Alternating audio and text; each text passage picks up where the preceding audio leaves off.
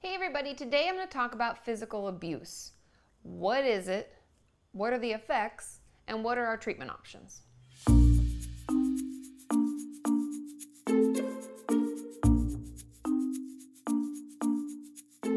If you're new to my channel and you haven't subscribed, why? Click here to subscribe. I put out videos every Monday and Thursday and you don't want to miss them. Whenever we talk about a new topic, I think it's important to first define the term. Now we're talking about physical abuse, so I want to start off with what exactly physical abuse is.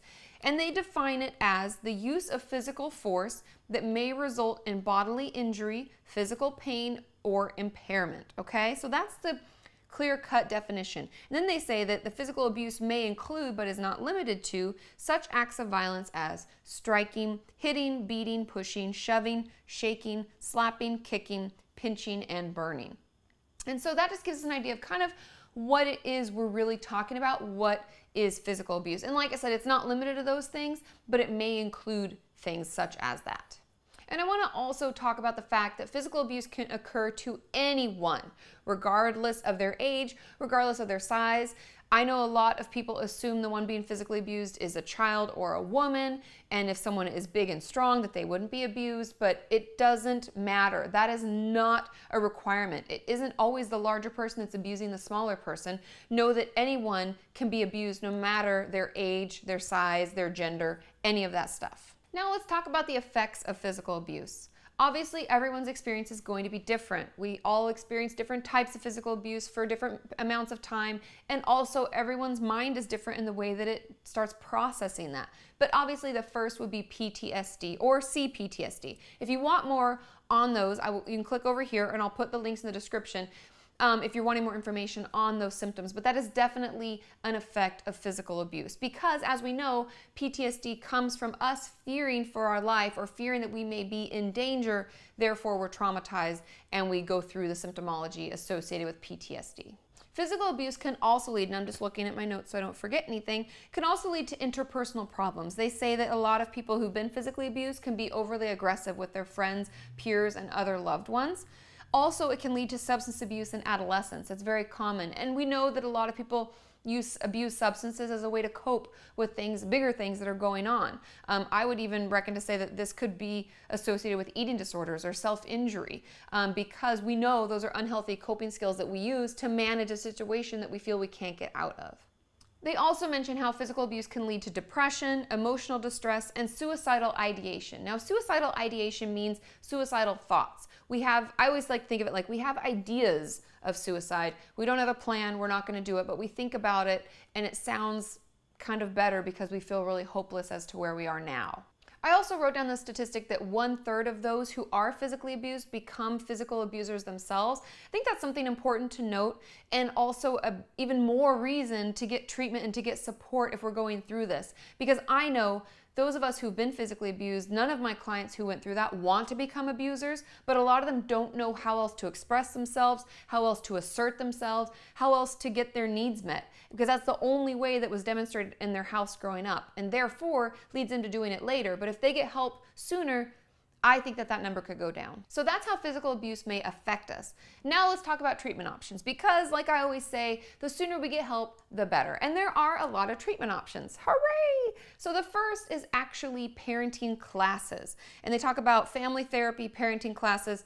Usually there's some form of legal mandate involved. You're forced to go because if it is a child, let's say a child has been physically abused and someone at the school or a therapist reports them, because we're mandated to, then the courts may get involved and force the family into therapy and force the parents into parenting classes. These are all great things. It helps us learn to better communicate, better ways to manage our anger and stress levels, because that's one of the biggest triggers they say for parents who abuse their children is that the stress level of things going on in their life and managing being a parent and working and all of that becomes too much and they lash out. And so a lot of those classes can be really beneficial in parents better managing their stress and anger and helping better communication so the child feels heard and can feel understood and hopefully the abuse stops. They also talk about CBT as being a treatment option, and the reason being that it targets certain CBT for this issue, targets anger patterns and distorted beliefs. a lot of, like I said, a lot of people who are abusing their children were abused themselves. And so there's a lot of these unhealthy anger patterns and distorted beliefs that they live in and that they function through. And so working with a therapist who specializes in CBT, you can kind of slow those down, take them apart, and realize that maybe those beliefs that you thought and held so firmly aren't true at all. And also they talk about talk therapy like me. And what I do a lot is role playing with clients, especially in family therapy. I think it's really helpful in situations like this. It can help the parent see things from the child's perspective so that maybe they can gain a little empathy and sympathy for the situation, making them work harder in their own therapy. It can be really helpful for the child to role play with me, talking to parents and communicating better. All of this is done to help them better visualize, better experience healthy communication and healthy family systems. And it can take a lot of work, but through talk therapy, through working with a great therapist and maybe getting your family involved, it can get better. And I know I gave a lot of treatment options that kind of focus around families and children, but know that these also work for those of us in romantic relationships. Maybe we're dating someone, maybe we're married to someone, we don't have children, but we're being physically abused by that person. Maybe it's a friend who can be physically abusive. All of these treatment options are still helpful. Getting into talk therapy is so helpful. I can't put out this video without talking about safety. If you find yourself in a physically abusive relationship, whatever the kind, get out. Tell someone, talk to someone.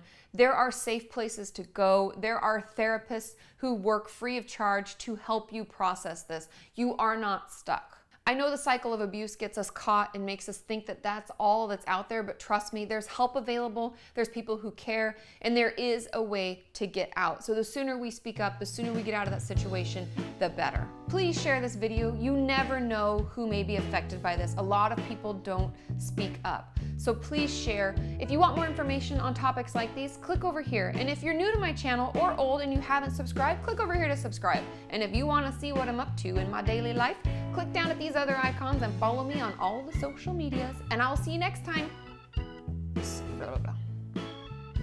So that's how physical